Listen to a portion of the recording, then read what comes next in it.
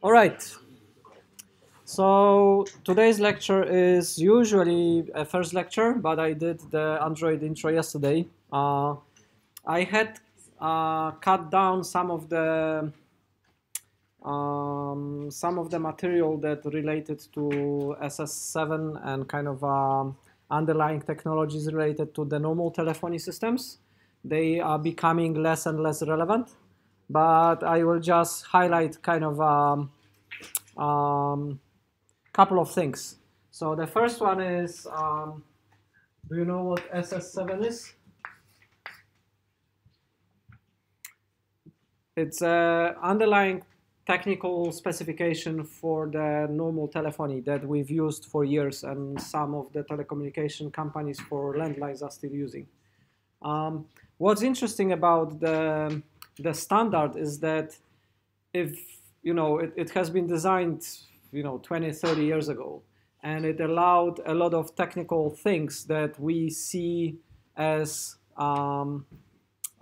today as kind of at the forefront. For example, micropayments, right? We still haven't solved the problem of micropayments in the internet era. There are a lot of proposals and there is a lot of things that are happening, but if you think about it, telcos had billing per second for years before the internet happened. They could charge your calls, per minute or per second even, and that was it was allowed because the technological specification was allowing that to be possible, and it was across different vendors and different suppliers and different manufacturers and so on, right? So it was kind of a marvelous agreement that all those people around the world agree upon. And technologically, it was something easy that we still struggle today because we don't have kind of a well-defined and well-working global micropayment system in the internet, right? So I would like you to remember that term. What else? I would like you to tell me what's the difference between circuit switching and packet switching. What do you think? So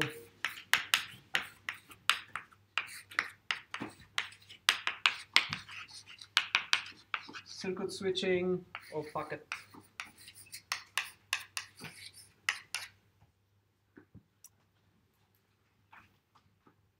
What do you think?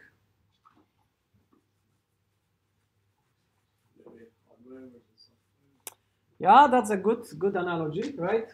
So this would be more hardware, this would be more software, right? Why it is, so the normal telephony, like, okay, if we kind of step back, how the normal telephony worked. Well, you have kind of an end user somewhere with the telephone,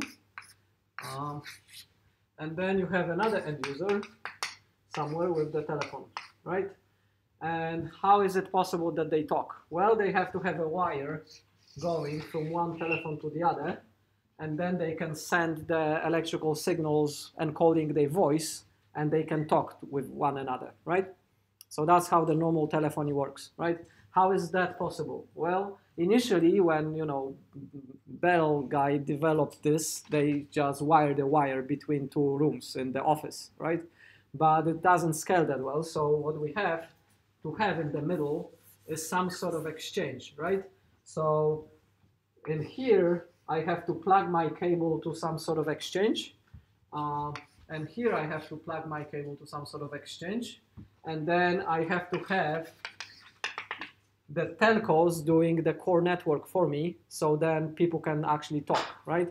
So what happens is you have your home wired to the local exchange on your street. That local exchange on your street is wired to a bigger exchange in your city, and then the bigger exchange in your city is wired to even bigger one in your country, and then the bigger one in the country is wired to another one in another country, and then the whole thing kind of works, right?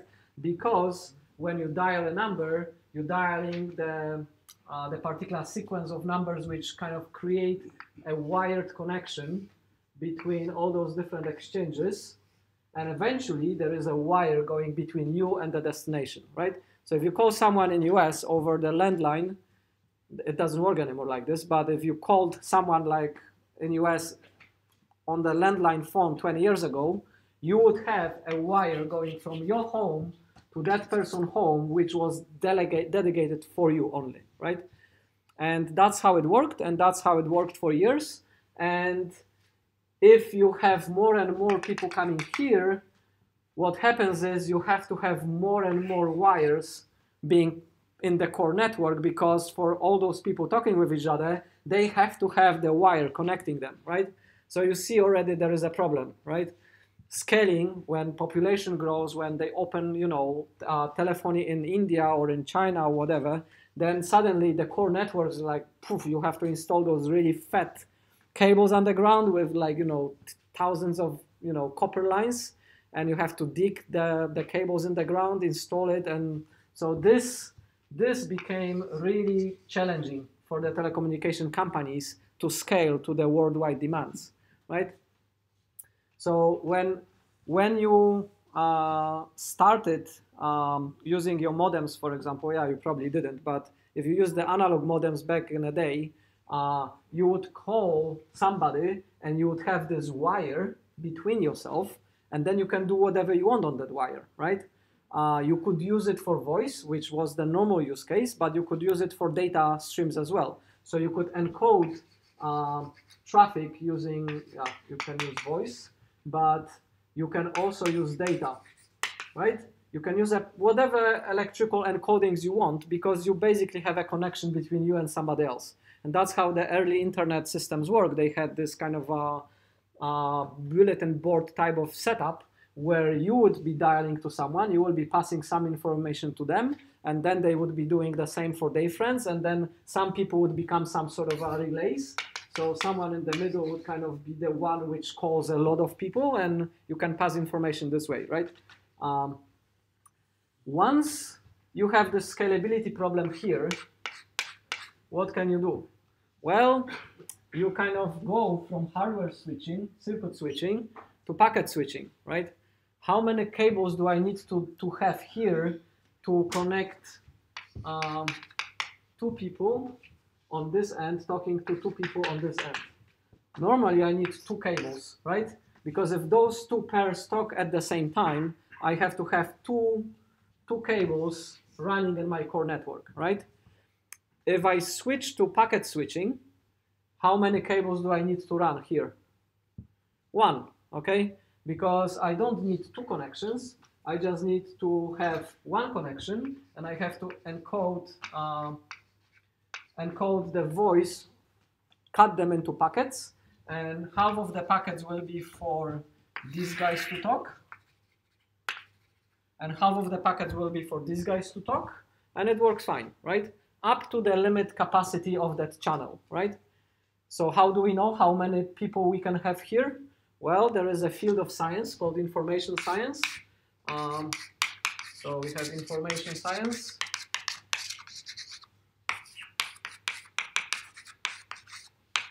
And then there is a guy, Claude Shannon,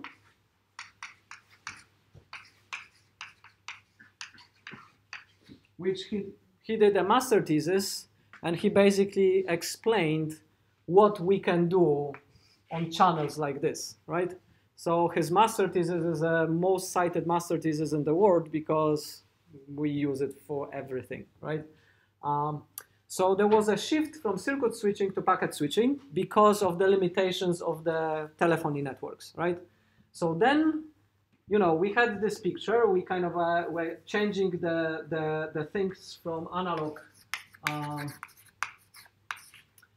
telephony to VoIP, right? Because you have to have voice encoded into packets, right? When you have cables, you don't encode voice as packets. You would just encode voice as kind of stream, as analog signals. And when you call here, your voice is being decoded into some analog signal and goes on the wire, right? So it goes on the wire up to this point. It's kind of like the border of the core network. So this is called the last exchange, and it's called last mile, right? and the rest here is called core network.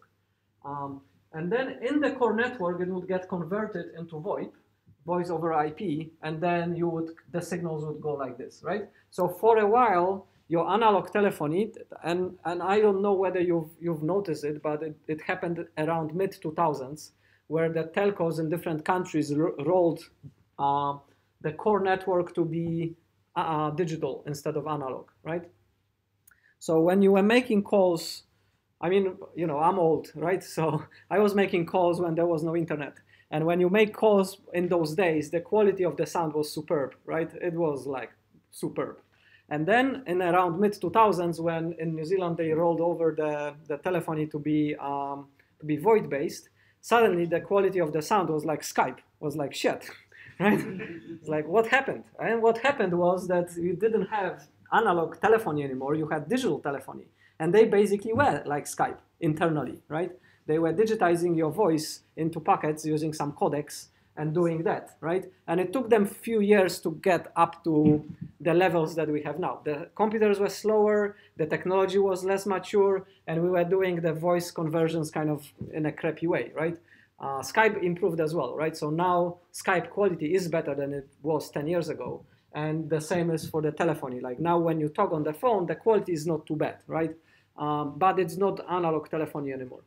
All right, so when this was happening and these guys were moving to the digital core network, at the same time, another revolution was happening, which was the, you know, I don't know how to draw it, which was the mobile revolution, right?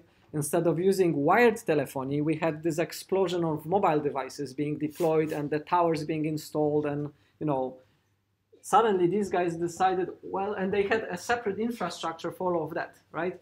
They were having the old infrastructure for the landline type of telephony, and they have this new infrastructure coming up for the mobile telephony. So you have to have the end towers, you have to have the centers which kind of congregate the signals, and you have to manage that, right? So there was a new push, again, mid-2000s, which said, well, maintaining two systems makes no sense, right? First of all, the analog telephony, the old landline telephony is going away. It's being replaced by mobile, by wireless. And second of all, this is being kind of used for not analog voice chats, but for data, right? So we have fiber. I don't want to talk to this guy. I want to send him a movie over a fiber optic cable, right? So the demands of this end-to-end connectivity changed as well. So we had another thing which was happening in that space, in this messy picture, which is called convergence, right? So convergence was happening. And what is convergence? Convergence is basically saying everything will go over IP. Right? No matter what you do, no matter what you need to send, no matter what we are dealing with, at the bottom layer, it will be an IP traffic, right? Why it will be an IP traffic? Well, because IP is the core fundamental technology for internet. And they've seen that, you know, effectively in the long run, everything will converge to internet. We will be sending video, voice, data, everything over internet protocol, right? You know what IP is, right? Internet protocol. So IP is the big keyword here. And fast forward a few years and, you know, you're not surprised. I mean, you know, voice, data, video, Netflix, everything goes over IP, right? In the telco, it's actually the same. So if you're dealing with old-fashioned telco companies, they basically do everything in the core network over IP these days, right? They kind of cheat too, because IP has some limitations, so you may kind of say they're doing everything over Ethernet because there are different stacks they use internally. They don't have to use the open internet protocol. They can do some shortcuts, some cheats. So convergence is another term that you should know, right? And why it is important? Well, because some business models and some evolution of the technologies and the way we perceive certain things is fundamentally old, right? You say, oh yeah, Twitter is new or something is new. It's not new. Like, we've been doing things like that for ages. You know, location-based services are new. They are not new. We had location-based services when we had very early mobile phones already, right? All those things were kind of old. What has changed, though, is that we democratized access to those things, to those technologies, right? Back in a day, only big telco companies could have apps which were location-based. Now you can write in this course location-based app and distribute it to everybody and make money on it, right? Go back 20 years and you were not able to do that if you were not a big corporation which owned all the infrastructure, right? So the models didn't change. The models are the same. The technology didn't change. In fact, some technical things which we had 20 years ago are still superb to what we have now, right? But what changed is that it got democratized. Like everybody now has access to everything, so to speak, in very broad metaphor. So you can, as I'm saying, you can do location-based service, some game or what you want, as a single individual person, distribute it to millions of people and make business model out of it, right? Back in a day, you couldn't do that. But you could do it if you were the corporation, right? The technology was there, the capabilities were there, and you know, you may ask why they were not doing it, why we never had those kind of things. And the reality is for many reasons, right? They were some applications for very professional consumers which were paying the telcos for certain extras, and those apps were kind of developed, or those systems were developed. So it's not like saying that it never existed. It existed, but why they weren't doing it for normal people?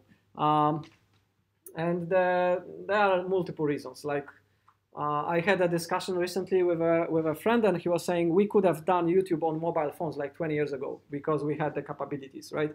The network transfers were a little bit weak, so the quality would be kind of a low-end YouTube speeds in current terms. But we knew it will get improved, right? Over years, we would have YouTube much earlier, right? Why it didn't happen? For a lot of reasons, for political reasons and also for the mindset reasons, right? The mindset of those big corporations is that the world is not changing fast, right? We will do it when we need to do it, right? And look at Nokia, for example. That was the mindset. Like, why Nokia is not a giant mobile, platform anymore? Because they were a big giant platform, and they thought, well, this internet thing, those mobile smartphones thing, we will jump on it when we need to. We have those feature phones. We are the dominant player. I don't know whether you use Nokia phones, but they were superb. They were like miles ahead of the competition back in the day. And they dominated the market. They were like, huge. And look at them now. Like, they basically disappeared, right? They irrelevant. Why? Because they were slow in doing things, right? And because the markets changed and they kind of democratized things, now everybody is doing everything and everything is going much faster, right? So with those big corporations, it's a little bit difficult to keep up. So that's kind of like a very brief hand-wavy introduction, which I would spend like an hour and a half explaining all the details and telling you all the technologies behind all of this. But I think that's what you need to take out of the other lecture, right? So there is a background, there is a history. There are a couple of keywords like SS7, convergence, Claude Shannon with the channel capacity and information science, and the reliance on IP protocols and internet protocols. There is one more thing that I wanted to highlight here. Yeah, I will. It will come back. All right, so let's move on with the lecture. So we kind of starting the lecture from the point 1, audio communication. We kind of skipped that, and we're going into mobile. So the initial mobile systems were kind of analog based, right? We were not doing packet switching yet, and we were transferring voice over analog signal, and it worked. But it was sort of focused on voice only, right? So when people had the technical capabilities, so you could have a mobile device in your car, because carrying it in the backpack was still too heavy, right? The mobile headsets were not only bulky, they required like a big suitcase level kind of equipment to work, right? So imagine you have a kind of a big suitcase and a mobile headset. That was the initial mobile phone, right? So it wasn't really for humans, it was kind of for cars, right? Because someone has to carry that suitcase. So they were kind of thinking, okay, it's about voice, right? So someone in the car can talk to someone at home or whatever, right? And the important thing was that we sort of, as engineers, we separated what is the data plane and what is the control plane, right? It's a very trivial thing, but if you think about it, it's, you can do, so if you have a problem to solve, okay? Let's say you have, you are designing Twitter, okay? So you have a person, and then you have another person, and you want to allow them to do two things. One thing is this person can broadcast something, so they can say a broadcast message, right? So on Twitter you can send a message and it kind of goes to everybody, right? It's that kind of a broadcast message. So that's one thing they can do. The second thing they can do is they can send a private message, right? So if this person uses a private message, it only goes to that recipient, right? So I have a kind of a private message and broadcast message. And I have a channel. So I'm saying, okay, user can prepare the message and push it through this channel, right? So I have a data plane, right? So this is my data plane.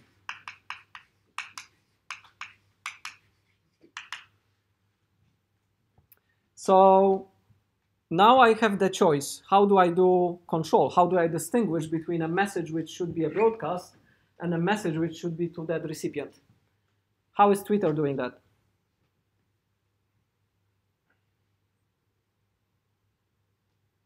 How you send a private message in Twitter? Are you not using Twitter? All right, okay.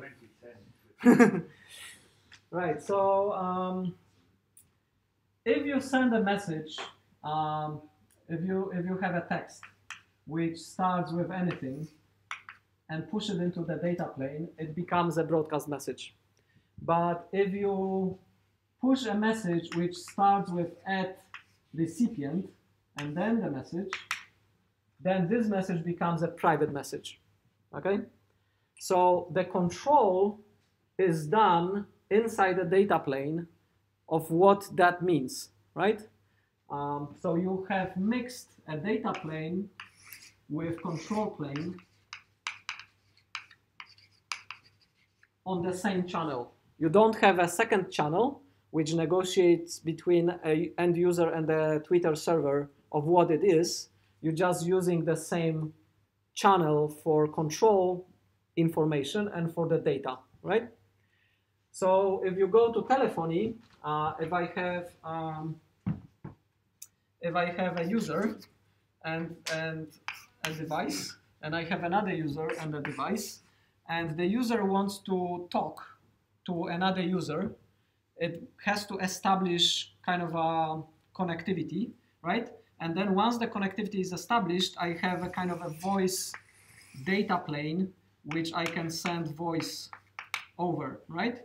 But the negotiation and the kind of establishment of the voice, that goes over a different channel, which is called control plane, right? They separate it. So the data or the voice flows on one channel, and then negotiations or agreements about that data channel goes on a different channel, right?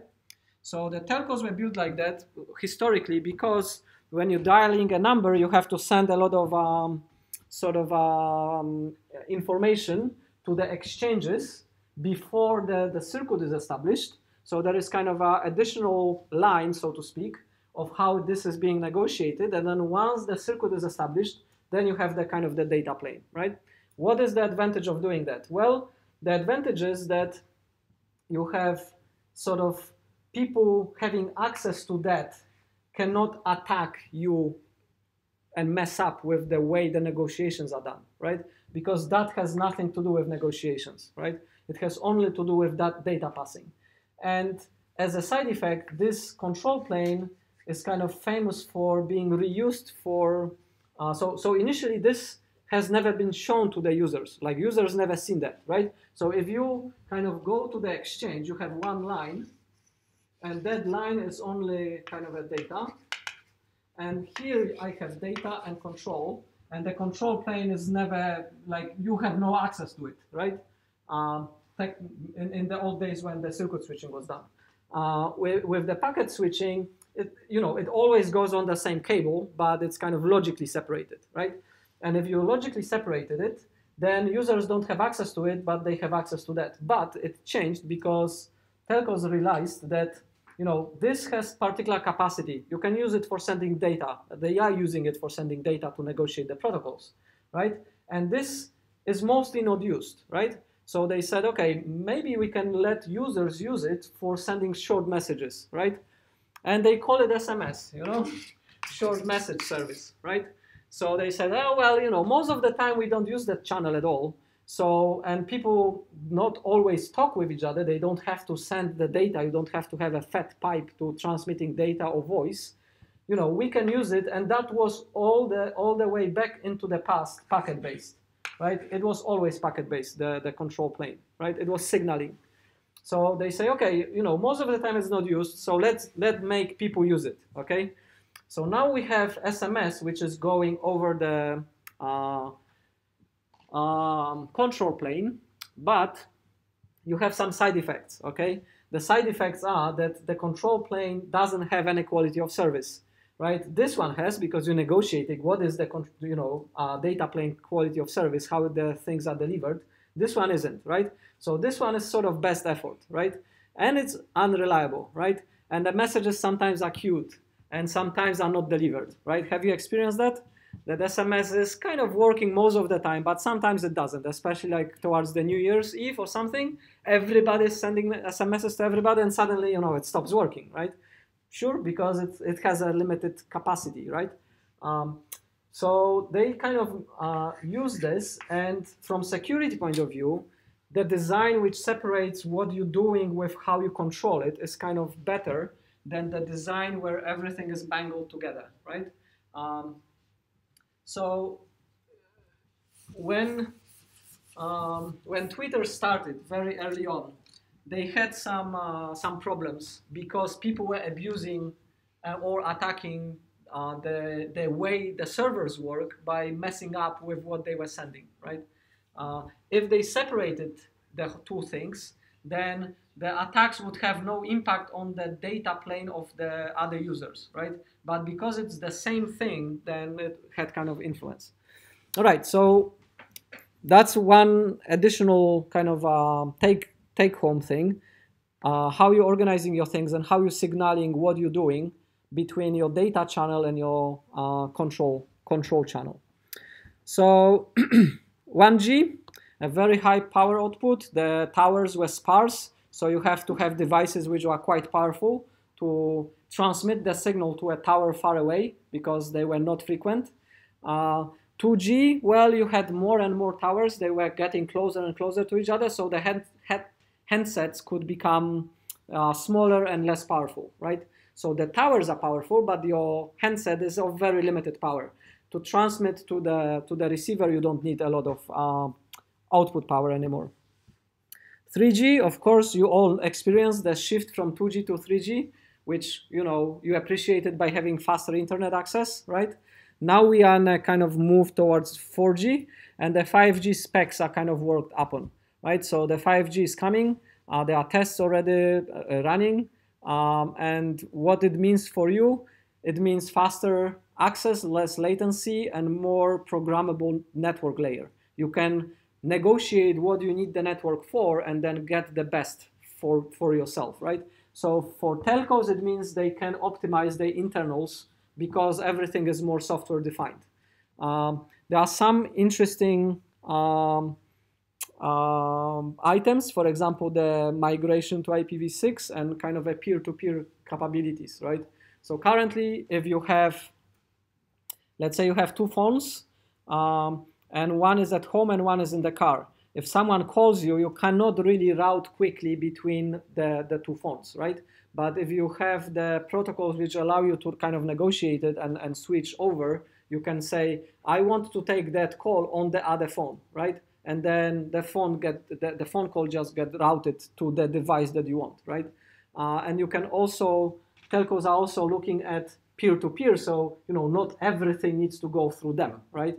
If you can talk to this person over another means, then you can have a connectivity-based peer-to-peer, right? Currently, it's not possible. Let's say a disaster happens and the GSM tower is wiped in Jovic, and I cannot call you, right? But I have a device which can transmit, and you have a device that can receive, right? If we close to each other, why I cannot call you?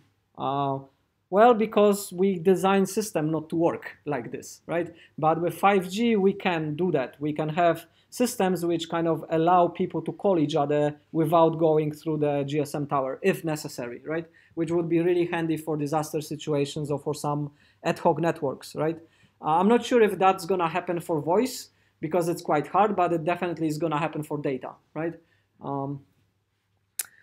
All right, so we kind of reached the end point of this slide. Analog encodings were good quality-wise. I still remember like how it felt. Digital encodings are heavy in processing power, so the shift is into the kind of a data centers and network pipelines. That's why the core network is all fiber now. There is no copper anymore because that makes no sense, right? And also, like when they were upgrading, right? They have the choice of putting this big copper cable into the ground and knowing, okay, in half a year we have to put another copper cable like that into the ground, or using, instead of this, using a fiber and putting that into the ground and say, we have enough capacity to last us for 2 or 3 generations, right, of upgrades, because we have so much capacity in fiber that we will not need to upgrade for a while. Of course, they pick the second option, right? So it's much, digital, software-defined, and packet-based is much more flexible and much easier to upgrade and maintain. All right.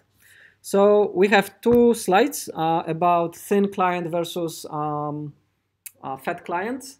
Why are we talking about it? Well, for historical reasons a little bit. You know all of that from the cloud course, and you know that there is a model where devices are just windows to kind of more computational resource. So if you play an online game, sometimes everything is sort of rendered and run on the servers, and your device is just a kind of a window, right? It's a kind of a thin client model.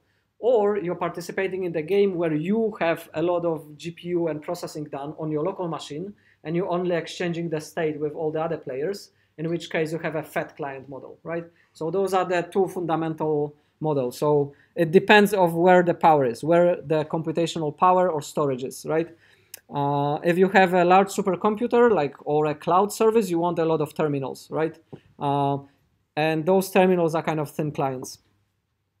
So that's easy. And that kind of translates to the mobile phones, right? So you can have thin mobiles. And there was conception initially that it's better for the corporations to have a thin mobile model because then they kind of centrally control more, right? It kind of didn't really happen this way. The manufacturers put more and more hardware into the mobile phones, and the mobile phones are now kind of like, very decent computers.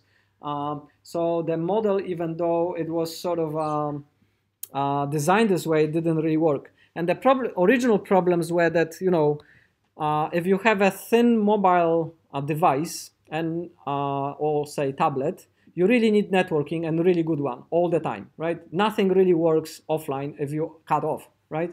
If you have a fat client, you can cache, you can do a lot more things than with the thin mobile model, right? So it had kind of a lot of problems.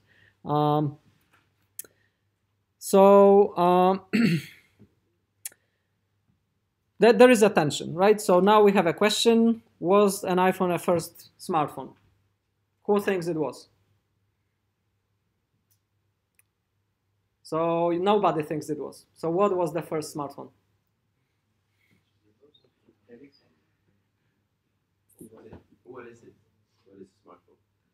Yeah, good question, right? So we have to define the terms, okay? So was the iPhone released before Android? Which one was first, iPhone or Android? That is a clearly defined question. Windows? Windows Mobile? Windows CE? All right, let's have a look. So I Googled it. And iPhone was released in June, and Android was released a year later, right? So Android is a little bit younger than iPhone. But the very first smartphone that we put our hands on was neither Android or iPhone. So the very first smartphone we put our hands on with Chris was this one. Remember that one? It's an open MoCo. It's an open hardware, open software mobile platform that was released almost exactly when iPhone was released, right? And you never heard of it, right? You should, because for many reasons. One, for example, that it never worked as a phone. You couldn't use it as a phone because it was a bit broken. Second, that when your battery ran out, you cannot charge your battery because the battery charging driver requires to run to charge the battery. So what you have to do? Well, you have to basically find, and the booting also wouldn't work, right? So if you plug a USB and try to charge it, the phone wouldn't boot, right? So what you have to do is you have to find another phone which has a battery charged, put that battery to your phone, boot it, then keep running it on the USB power, take that battery out, put the flat battery in, and charge it. That's why we bought two, right? Because if we bought one, we would get screwed. But it was very nice. It was completely Linux-based. It was completely open-sourced, and it was completely open hardware as well. And why it's so amazing? Well, it's amazing because telco manufacturers, they have to go through a very detailed process of allowing the hardware to be used in the phones, right? And they are very protective about it. So that you have in all your phones, they are kind of chips which the manufacturer only know how they work and nobody else knows, right? And these guys were trying to have kind of a handset which anybody can build themselves. So it was sort of very highly praised as an open platform. We don't have phones like that yet, right? It happened like in 2007. Fast forward 11 years and we still don't have those type of phones on the market, right? But it was a very visionary project. It kind of got killed because for many reasons, one of which was that it kind of appealed to geeks and it was kind of a good platform to work with, but it wasn't really working as a phone, right? Why? Well, because they didn't work out exactly all these open firmware things that were needed for the GSM compatibility. And they couldn't make kind of investment, like nobody wanted to go against the telcos back in the day. Nobody really invested into the platform, so it sort of died. But yeah, it was quite nice. I mean, you were using it with a stylus, and you were kind of having the UI, which was sort of Linux driven, and the programming, it was easy. It was sort of like programming Linux, right? All right, so that came almost exactly same as iPhone, right? But the first smartphone I could find out was this one. So this one was an IBM smartphone, which was released in '92, but the term was coined in '95, right? So even though the product was released earlier, they kind of didn't refer to it as a smartphone. It was sort of coined a little bit later. And what it had email, it had phone and fax capabilities, it had a touch screen, it had a kind of a personal digital assistant apps, calendar, organizer, things like this, right? So you may say, well, did it have web browser? It didn't have a web browser, but it had email, right? So it depends how you define what smartphone is. If smartphone has to have a web browser, then it wasn't a smartphone, but I had a lot of feature phones which had a web browser built in, and I wouldn't call them a smartphone, right? So it depends. So the term kind of goes back. Again, it's, you know, putting things into the mobile portable device. It's not new. We were doing it for a while. All right, so what was the original problem? The problem was that originally we had those thin mobiles, and we wanted more. They were, you know, the network was not enough, the bandwidth and throughput was not possible with the telecom networks. We wanted a device which is a little bit more than a thin client, right? We had devices which were thin clients, but they relied on the network connectivity, and we wanted something better. So we pushed as a technology, as a community, as, you know, computer scientists, as engineers, to have something better, and there is a plethora of innovations which was happening, right?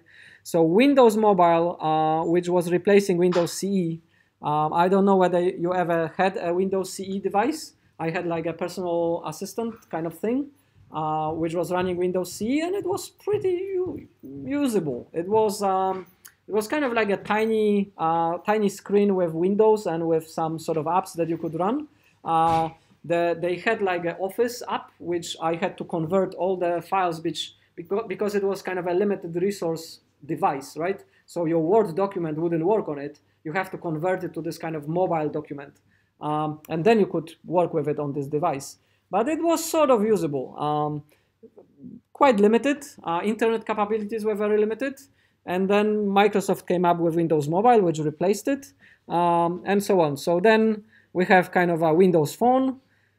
Last year, the death was approaching. Now it's dead, right? Microsoft officially pulled out and killed the project, right? So Microsoft is not playing that game anymore. Another huge player was Palm OS. So the PDAs, the concept of the PDA is kind of associated with Palm OS, because the guy was sort of, he's famous for actually, when they were brainstorming and designing the device, he actually took a piece of wood and was, you know, putting it in his pocket and walking with it on the meetings and pretending how he would use it on the meetings and, you know, in the shops and at home and so on. And he was kind of actually using a piece of wood to sort of make himself think of what this device would be useful for and how he could use it, right?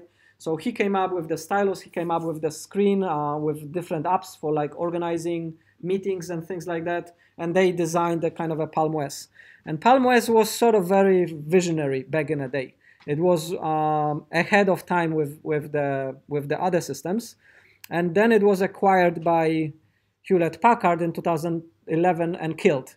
It was acquired to be killed because Hewlett-Packard had their own operating system which was competing with the Palm OS, which was called WebOS, okay? So they bought Palm OS and they killed it, and they continue with WebOS. Then there was MeeGo, which was sort of a Linux variant, kind of a Linux on steroids to be really tiny. That has been replaced by Tizen. And then Bada, which was also killed and merged with Tizen. And then Symbian, which is the one which Nokia was working on, right? So it originally was only for feature phones, but then they kind of, expanded it. They called it Symbian OS, and it became kind of a bigger thing, right? And then there was this famous deal with Microsoft where Nokia agreed to kill Symbian in favor of Windows Phone, which we can see here was killed a few years later, right? So Nokia kind of killed Symbian because Microsoft paid them, $1 billion to do that, and not to go with Android, just go with Windows Phone, right? The future of Nokia after that decision is sort of sealed. You can see that, like looking back, you see what is that, right? Why would you this decision? It was definitely not worth $1 billion, right? So if they could turn back time and go back to that decision, they probably would say, no, we're not taking your 1 billion. We're sticking to our platform or switching to Android potentially, which would have probably be a better decision. But, we don't know. We can just say if. There was an effort from Firefox called Firefox OS, which was also killed, 3 years back. to do this. And then WebOS was never really killed, but you don't see it. You don't have devices which run WebOS, right? It was quite interesting because around 2013, when all those other systems were being killed, we had a delegation from Hewlett-Packard to our university, and they said, we are organizing this big competition for WebOS apps. They had some tablets and they had some phones, and the price was kind of going down like hell on Amazon, and you can buy them really cheap, right, for $100, kind of a very decent hardware tablet running WebOS, right? And everybody was like, why, what is happening, right? And it was basically the end of their life. So there was not enough uptake, people were not buying them, and they had to basically make some money on it before it was just killed, right? So they were losing money, but they wanted to get some return on the investment, right? And they just killed it. But WebOS itself was not killed. It was sort of a license to smart TVs. And if you're running LG or something, you probably are running WebOS, right? You see it as the operating system behind your TVs. It kind of found it home there.